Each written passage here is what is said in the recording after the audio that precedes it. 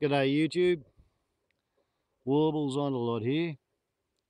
2nd of October 2018, and behold the green drought. Isn't it lovely? If you stand back from a distance, everything looks pretty good. However, if you get a bit closer, what you find is somewhat less encouraging. Whereas down there in the valley, the forest is mostly still alive. Up here on top of the hills, where the soil is thin,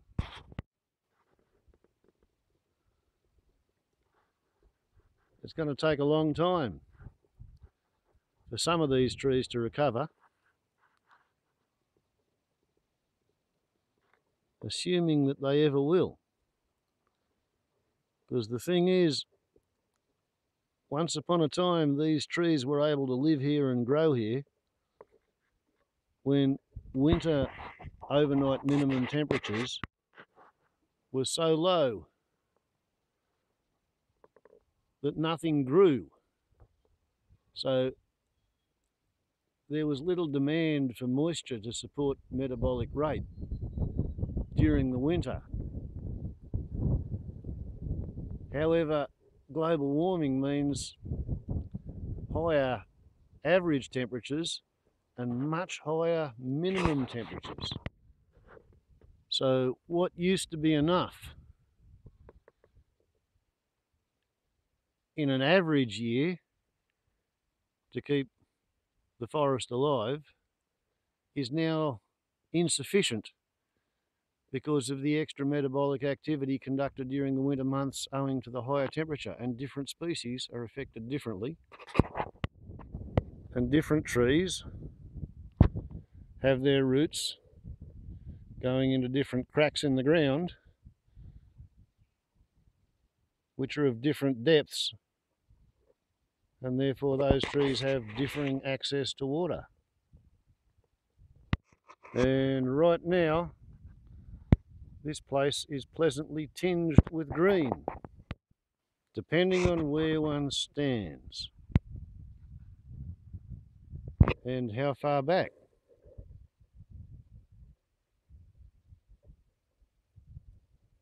But the thing is, progressively year by year, this warm winter dryness induced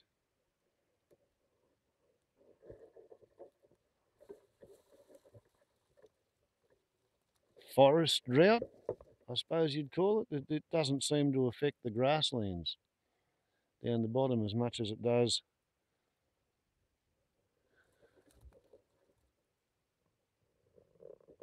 under the canopy. It's getting worse year by year. I can remember when there were just a few individual trees that suddenly mysteriously went brown at the end of winter. And at the moment, we've technically had 3 consecutive months of above average rain.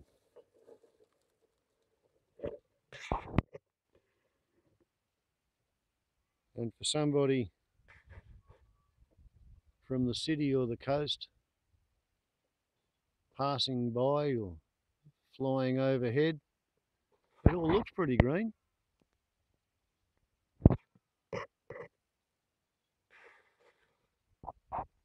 But the figures show differently. And the story is that regardless of surface appearances, the underlying figures never lie. At least that's the theory.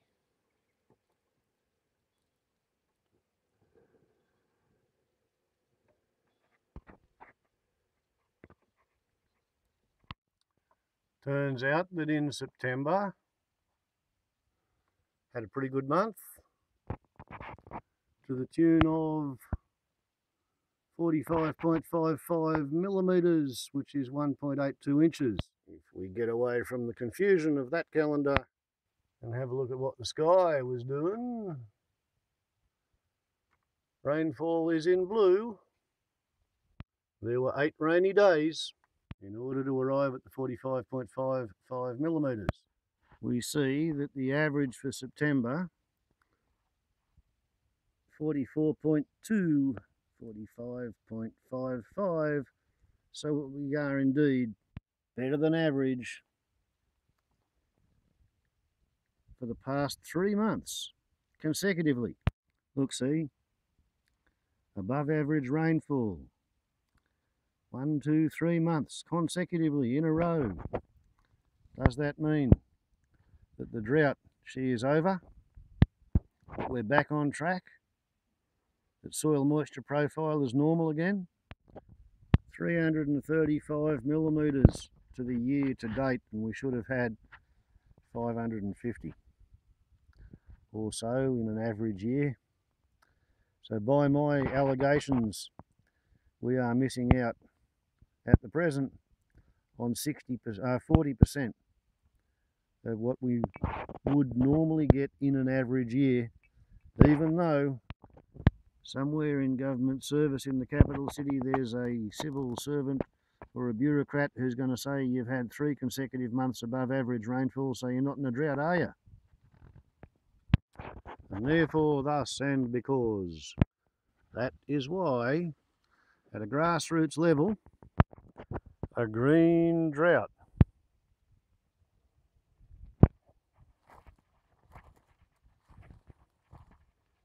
as the grass pokes up between the dry leaves, dropped by the dying trees.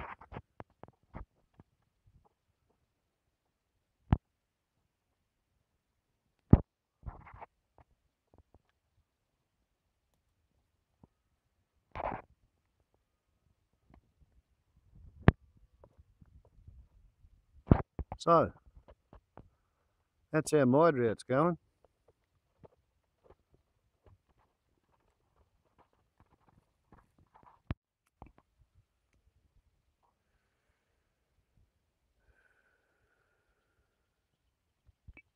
Situation the same, and the problem still remains. Barnaby Joyce's drought is ongoing. It's just turned green, that's all.